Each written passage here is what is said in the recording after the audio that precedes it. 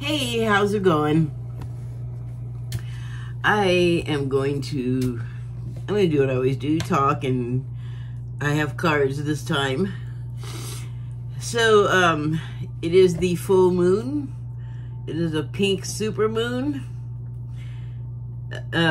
It actually, the peak time has passed where I am, but I did want to talk about, how it was making me feel, because I'm sure I'm not the only one that's feeling stuff.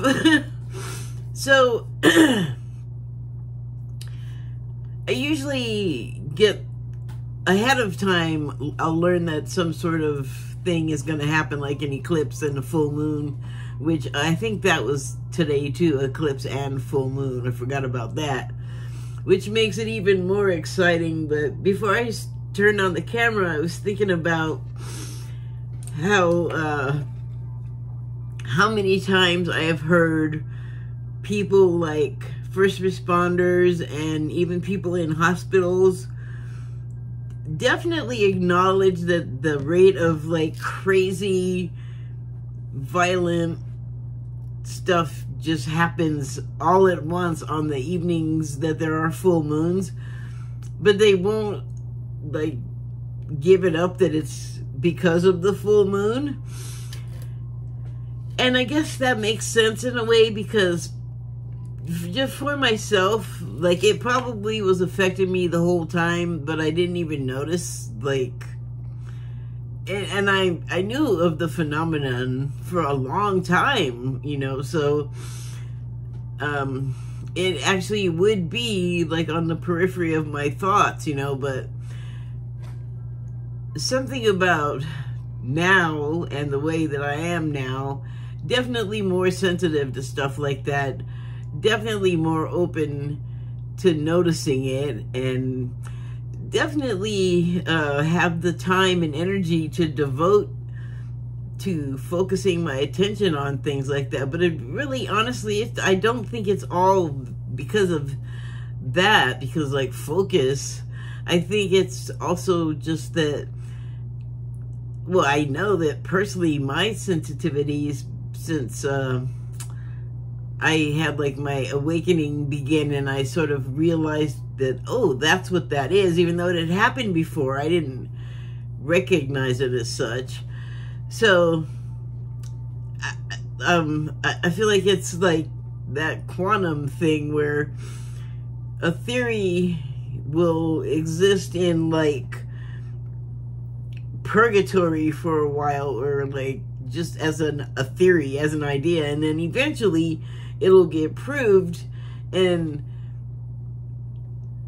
that means that someone has to have seen whatever the theory is play out in action, like see it demonstrated in reality somewhere. And I guess that's like how the quantum thing works, and like that's part of the mechanism for calling it that, even that it takes the whatever it is the thing does need to be noticed and like seen, observed, before it's more than a theory, which kind of, I don't know, it blows my mind. And as I say it blows my mind, I feel the back of my head opening up like an artichoke, but okay. So, why did I go there with the full moon stuff? Oh, it was like the awakening, like my awakening, my Kundalini awakening made me more aware and sensitive to and open to the idea of the full moon actually doing stuff to me. And it fully could have been, but honestly, for years I was on like a lot of speed and I drank a lot, so I think I was always a little crazy. So I don't know that I would have even noticed a full moon making me behave particularly different. I'm like a lot more like clean and cleaned out in the whole deal now. Like, it's been many years since I was in that condition. So now I feel like I can notice stuff, and it's also gotta be because I am deliberately needing to. It's like my quantum reality. I apologize for that. So anyway, I have some cards, and I have a few from the Shaman's Dream Oracle deck. So the first one I pulled was the number 64 card, Woodwives, and the subtitle is Adaptability. And it's fire season, so I guess I have that on my mind. But as I look at that picture, that illustration, it does seem like this. Look at where this person is. Like, their table is part of a tree. They are part tree or something. That's not my indicator. Like, their arm is like a branch, and they're like almost growing into the stump they're sitting on. And I believe that's a stump. I don't know. I just say this person is very organic. And I think that just points to like a super awareness of their surroundings, like a connection to it that's so strong that you can feel, not necessarily a fire, but I feel like that's what this person would sort of see / feel through their roots. If they knew a fire was coming from far away, like they would have forewarning, because root system, because they're like part tree or something. And also, like, oh wow, oh okay, there it is. In the glare there of the vision, I'm gonna call it, it's like blocking out what's actually there in the room, because you can see like a bay window back there, and there's more sort of just kind of house looking stuff, as if she's on the outside, but it's like a different dimension, and there's like this wall from this one where there's like a bay window and whatever. And I had thought that it was like inside of her place, because I feel like there's like a table that's set in the background back here, and like a cabinet or something you can see part of over here. But like this bright part is her awareness, is what I feel like. And so the adaptability subtitle, I think, is just sort of saying, like, you know something is coming. And I was using like a fire, like a forest fire, for an analogy, but really it could be like anything, like what's happening now. There's a lot of stuff happening in reality that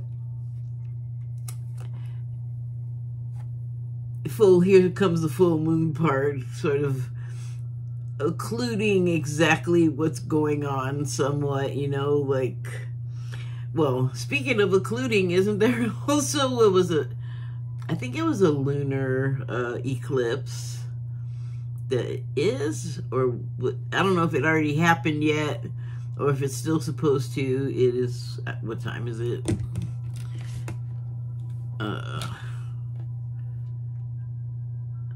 It's 11 p.m. PST, Pacific Standard Time. Well, anyway, so there's like a kind of a double whammy moon situation. I mean, unless I'm tripping about the eclipse, I'm pretty sure that's both happening. Well, anyway, still big moon stuff, and that in tarot means that you're not getting the full picture because it's not daylight, it's at night, and it's moonlight. So I don't know if you've been outside at night when there's a full moon, but it's not like high noon on a bright, clear, sunny day. There's deep shadows, and your vision could get confused. Like, what you're seeing could look like what it isn't. And that could be deliberate, too. From whatever's on the other end of all of this action and brightness, there's something that is attached to it, a part of it that has caused, like, a big, bright commotion for everyone. So the next card is number 54 card, and it's The Crossing, and the subtitle for this one is Initiation. So in this case, I feel like initiation is talking about, like, whatever you're picking up overnight that may be affecting you, that probably is affecting you because of the full moon. You might have, like, inflamed emotions. You might be feeling stuff that is uncomfortable because maybe you don't want to be feeling it. Like, maybe you're feeling angry and you're not sure why, or maybe you're feeling angry and you are sure why, but you don't want to deal with it, or you want to deal with it, but because it's like moonlight, you don't have, like, all of the information, but you still have to go on anyway. Like, if this crossing refers to crossing a bridge, and I usually think of it as a different type of graduation is what I usually think of, like an upward gradient to whoever is crossing this bridge. And they've gone through an initiation. And so I feel like kind of the initiation right now is, how are we all dealing with the energy, with the moon energy? Because I feel like it's pretty strong. It's a super moon, which means that it is perceptibly closer to the earth. I don't know that it's actually closer. It's like a perception thing, but I mean, it is, I don't know how to explain that real well. Like, I guess it is closer because it's a lot bigger than usual, and the proximity has an effect on us. Like, I was watching Chernobyl earlier, and at one scene, there's the plant where the reactor blows up is on fire, so the fire brigade shows up, and they're on the outside. So the thing exploded, and then there's pieces on the ground, and one fireman picks up a piece, and it's just like this black, broken, looks like a part of a pipe. And he asks his partner, "What is this?" And the guy says, "Who knows? Put it down and come grab a hose." And then, like 10 minutes later, or however much time has passed in the movie, approximately 10 minutes, the guy is on the ground screaming, holding his hand that picked up the thing, like it's messed up and hurting. And because as a viewer, and also being 60 years old, I know what happened at Chernobyl, so I know what he picked up. And also I saw the scenes before, and so I know what he picked up, so I knew it was going to happen. And it's just like, I think I watched about 14 minutes of it. It was like, wow, I get why everyone liked it so much. This is really well done, but holy moly, that's a lot to process. Like, today is not the day to watch Chernobyl for me. Really emotional. And on a personal note, holy shoe polish, I was having some problems. It all worked out because I knew what was happening. I knew why I was feeling the way I was feeling, why I was behaving the way I was behaving, which actually wasn't having, like, behavior. Just saying something that I needed to say. And it actually went over fine. I was scared to death it wouldn't, because crazy feeling moon stuff. And then also, it's like, throughout the day, it made me feel like jubilant and happy, and like ether was being pumped into the room or something. Happy gas. And then it took a turn. It was sad. Oh my God, I did so much crying over the past couple of days. And not just like something of mine that blew up way out of proportion, which almost happened today. Like,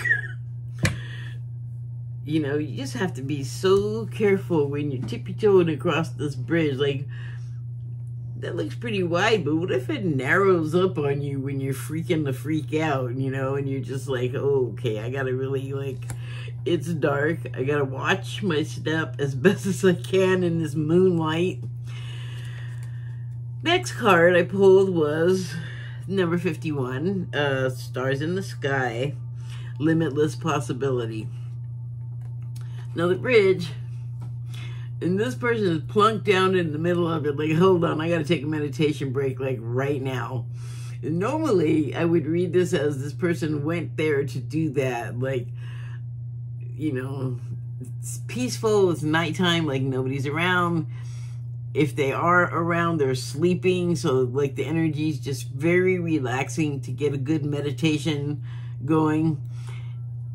And you're making a connection with the heavens, or, whatever's up there that you're communicating with when you meditate. And then also, just in passing, as part of my current, like, interest in mudras, and, well, I'll just leave it at that, but I rewatched this show on YouTube, sort of explaining a lot of them, because I can't remember everything. It's good that I didn't, well, I can't, like, get rid of it, but it's glad that it was there, that I could watch it again, and it is on my mind. I am into it. But what they said about this particular position, which is the one that you'll see commonly of people meditating, and I don't remember the name, but what it does is, I know that you get information from it, and it's the connection between your meditation mind, which is, you're cleared out, you're calmed down, you sort of discarded all of your outer noise and clutter, and you can see there's lines going from the mudra up into the heavens. So to me, that's symbolic of what I was just talking about. Or, also just demonstrative of what the gesture means and holds, and literally showing you, like, what it's supposed to do when you meditate.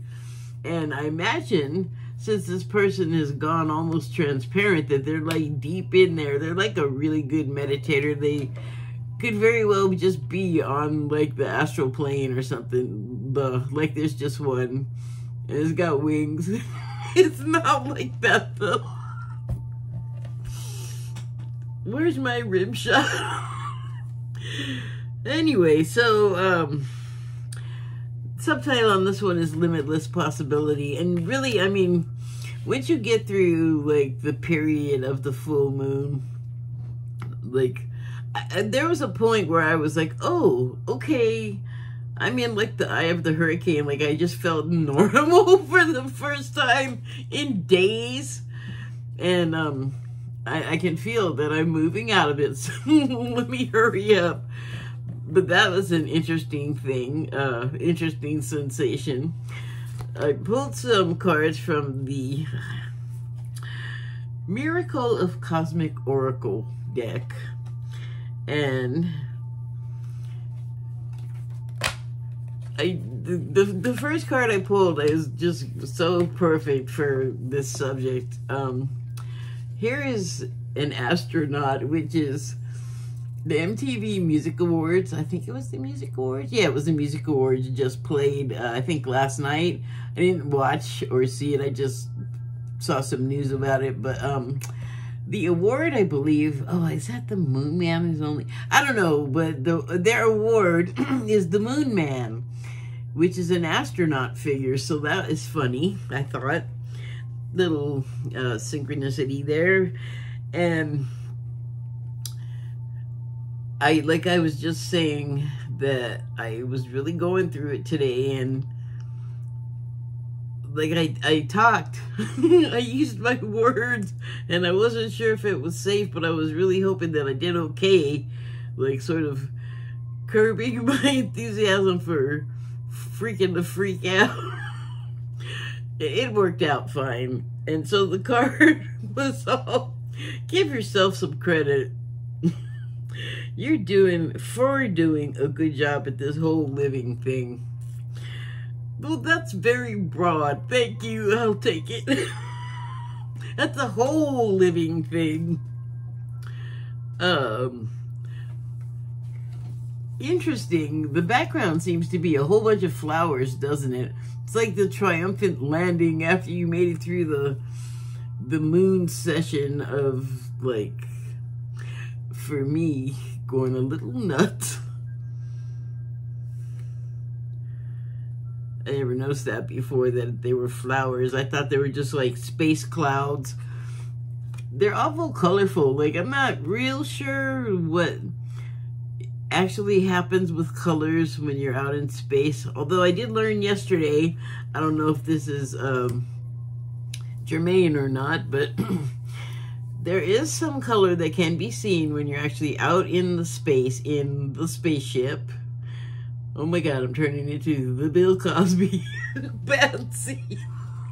But anyway, red colored space clouds, I'm just gonna go with that for expediency's sake, are not really, they don't have a lot of oxygen, so they're not like the friendliest place for us humans. And I'm talking about places where there's like planets and moons and such like things. And then if there's blue, if there's like blue ones, that means that there's oxygen and more likely to support life and, you know, maybe ours if we went there. So I just, yeah. Now you know that. Okay, so the next card I pulled was, you have the power to create the life you love. Remember that. Again, on a personal note, this one, well, it gets personal. And I like that there's a light bulb, because that is like reinforcing what I was saying about, I did have an idea of exactly what was going on with the moon and how it was going to affect me. Should I open my mouth and start talking about stuff that not necessarily sensitive at all, but just, I just know sometimes it's better to just not be talking, and, you know, but sometimes you have to, because, well, here's the thing, like, I don't remember exactly what Mercury's doing right now, but I think we're in a period where it went retrograde and then, like, stopped and stations got still for a minute, so then it does different things, and then went direct. I think that's what I'm trying to say. So then it looks like it's going in a normal direction, like forward, which it always is at all times, but I'm not going to explain like retrograde and direct, because I don't even understand it very well, but two different things, that part I get. So, but then, like, it goes from retrograde to direct, and then I think back into retrograde, and I'm not sure exactly when all of that is happening, but I don't know, it sounds like riding in the car, and the car is like somebody that doesn't know how to drive with a clutch or something. It's kind of a jolt to your sort of psychic system. But anyway, I had an idea with the light bulb that all of that was happening. So, I mean, that's good. And it was about creating the life and love that I would like. So, like I said, it got personal. And I'm sure, like,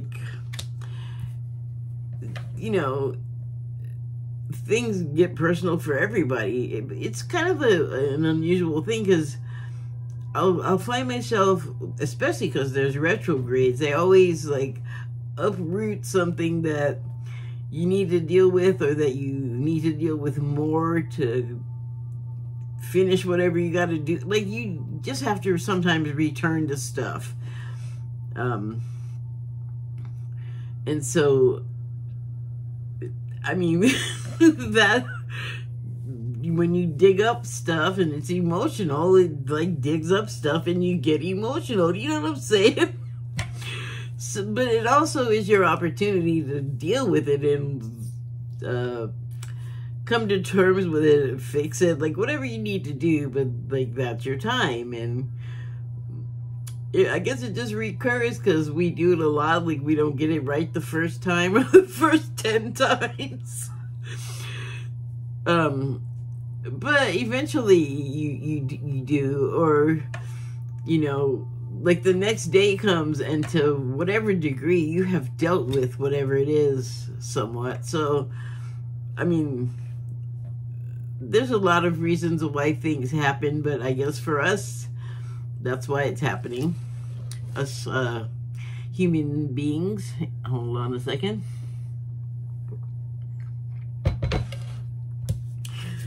So the last card, I think it goes in line with what I was saying about the retrograde stuff getting, you know, uprooted and pulled out for us to examine, re-examine, whatever it is. Guilt is a normal feeling. Just breathe in and let it go. Oh, just. You know, if it were just, would we need to have retrograde returns to stuff? That is a peeve I have. It's along the lines of, why don't you just lose weight? Well, let's see, I've been overweight since I've been like in the single digits of my age. And if I haven't like cracked that nut yet, you think you coming along and going, just lose weight is gonna make it happen? Like, okay, so that's my problem with it. Don't just be all dropping a just do this. Why don't you just buy another one? Why don't you just keep your opinion to yourself? If you're gonna be that way about it. Rant concluded. Okay, so when you pull up stuff, why do you bury it? Why has it been buried in the first place? Well, that's what you have to examine, but I imagine guilt comes into it a lot. I often regret something I said, either because I personally have some reason that, like, it wounded me that I did a thing or said a thing, and I can hear that. Hold on. Can you just settle down before you get us both in trouble? No! Okay. Please pardon my indiscretion. So, yeah. I mean, I don't know about everybody else, but guilt is often a component in these things that get, you know, dug up from the grave to be, what is the word for that? When you go back, come on, Law and Order memory?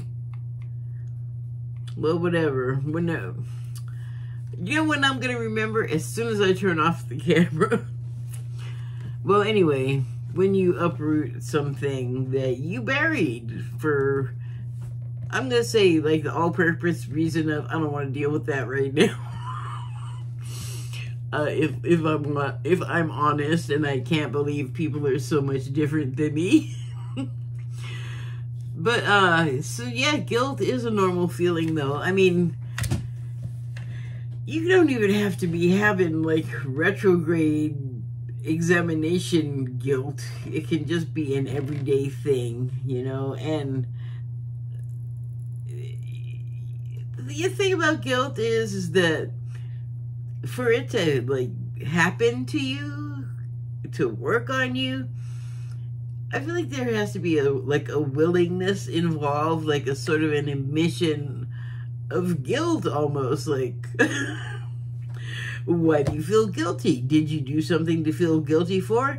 That's how it works. So if you're feeling it, I don't know what an artificial mechanism to have a guilt feeling without having done something to feel like you feel guilty for. And the other thing about it is, like, it's not just you. It goes to that quantum thing again. Like, other people come into play, because if other people didn't look upon you and go, ooh, judgment, like, ooh, you shouldn't have done that, or whatever it is, like, maybe they like it, I don't know, but they have taken notice of it, and that's when it becomes a thing that can turn into something that you're guilty about, guilty for. Isn't that interesting? As above, as below, as in this dimension, as in the next one over, or whatever. But the thing is we don't need to take that on, you know, like, we don't even have to acknowledge that there's a guilt thing.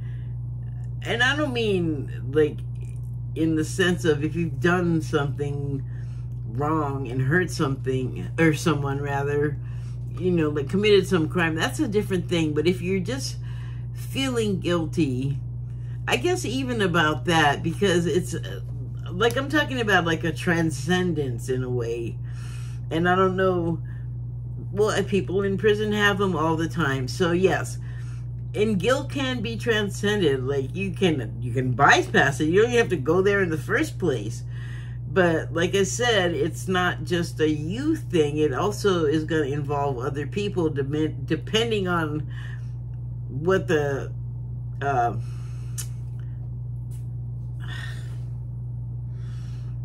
want to say crime, infraction, whatever the infraction is. It could be a crime, but I'm not talking about that kind of guilt. And so the advice, I was going to say admonition? Yeah, I was going to say admonition. Funny that came out. I think that's some kind of guilt residue. The admission? The advice. God, the advice is to just breathe in and let it go. So, just lecture aside, previous just commentary aside, breathe in and let it go. You know, that's what it ultimately all comes down to. Or, it's such a fundamental part of using your body, coming to understand it better. There's a lot of ways that you could come to that understanding. Like, many roads will bring you there, and what you do with the understanding will take you places too. So I don't know what I was talking about to send me down that road. Something about understanding stuff, and it's, you know, like, when you begin the awakening process, it's just amazing, like, how many things that either you already knew about that you just view in a new way, or you didn't know, and it just puts a whole new cast on everything. So I think I'm going to stop here. I had more to say about moonlight stuff, but this is good. Thank you and good night.